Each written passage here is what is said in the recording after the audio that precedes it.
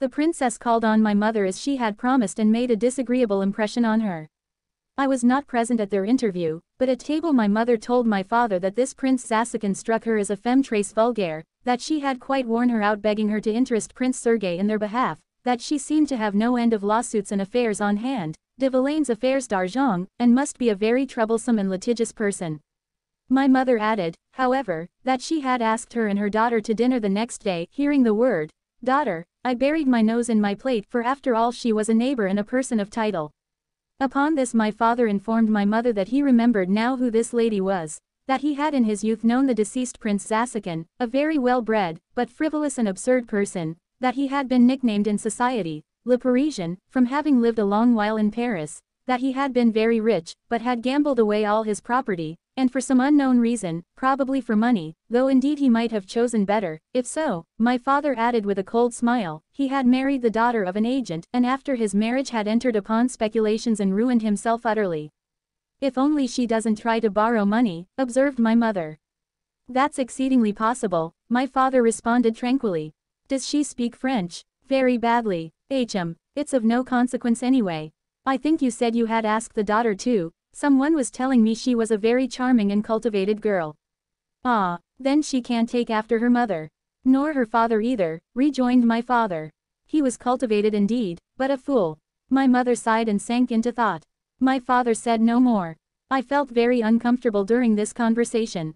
After dinner I went into the garden, but without my gun. I swore to myself that I would not go near the Zasakins' garden, but an irresistible force drew me thither, and not in vain.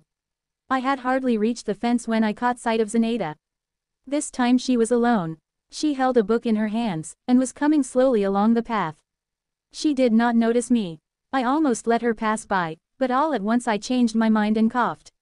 She turned round, but did not stop, pushed back with one hand the broad blue ribbon of her round straw hat, looked at me, smiled slowly, and again bent her eyes on the book. I took off my cap, and after hesitating a moment, walked away with a heavy heart. Que suis-je pour elle? I thought God knows why, in French. Familiar footsteps sounded behind me. I looked round. My father came up to me with his light, rapid walk. Is that the young princess? He asked me. Yes. Why, do you know her? I saw her this morning at the princess's. My father stopped, and, turning sharply on his heel, went back. When he was on a level with Zinaida, he made her a courteous bow. She, too, bowed to him, with some astonishment on her face, and dropped her book. I saw how she looked after him. My father was always irreproachably dressed, simple and in a style of his own, but his figure had never struck me as more graceful, never had his grey hat sat more becomingly on his curls, which were scarcely perceptibly thinner than they had once been. I bent my steps towards Zinaida, but she did not even glance at me. She picked up her book again and went away. The whole evening and the following day I spent in a sort of dejected apathy. I remember I tried to work and took up Kitanov, but the boldly printed lines and pages of the famous textbook passed before my eyes in vain. I read 10 times over the words, Julius Caesar was distinguished by warlike courage. I did not understand anything and threw the book aside. Before dinner time I pomaded myself once more, and once more put on my tailcoat and necktie.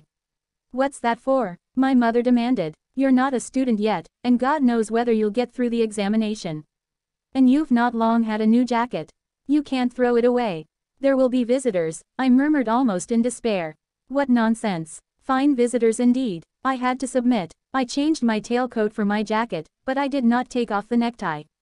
The princess and her daughter made their appearance half an hour before dinner time. The old lady had put on, in addition to the green dress with which I was already acquainted, a yellow shawl, and an old-fashioned cap adorned with flame-colored ribbons.